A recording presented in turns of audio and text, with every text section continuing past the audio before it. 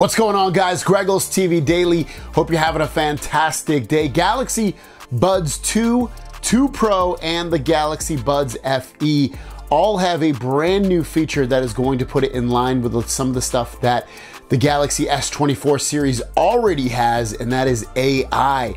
The update is rolling out right now. It's Galaxy AI is now available for, if it's been rolled out to you, for the Buds 2, Buds 2 Pro, and the Buds FE.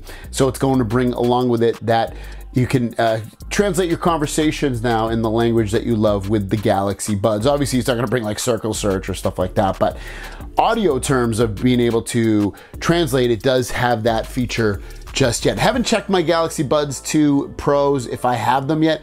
If I do, I'll try to do a video on it, so I'll get back to you on that. But check your Buds 2 Pros or Buds FE to see if they have the update on the Galaxy Buds app. Last story of the day is actually really cool, and it's something to look forward to, and that is that the Galaxy foldable phone, there's a new 7-inch foldable panel that has cleared US military standard certification. What does exactly that mean? It means that they've done a bunch of testing on this, basically went through 30 testing situations. Some of those things are, it can handle extreme temperature, moisture, dust, shock, and more.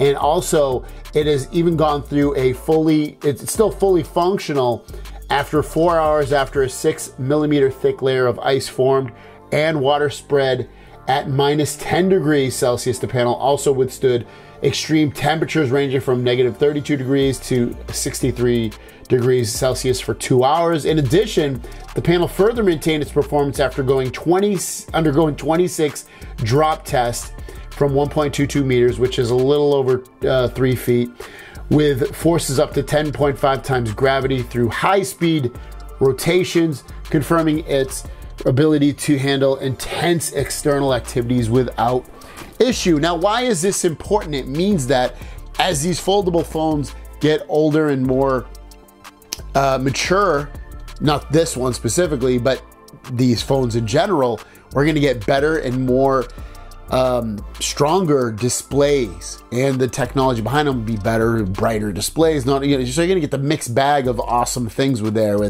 tons of protection and then tons of performance increases as well. So we don't have this yet. That's a 7-inch display. This is 7.6 inches. So we're not there on the 7.6, but maybe they're gonna make a smaller fold, and then you do get the military standard 10 in there. So what do you guys think? Is that something you were really looking forward to have basically, they're not indestructible, but almost indestructible displays? Let us know in the comments down below. Have a great day, and we'll see you down the road.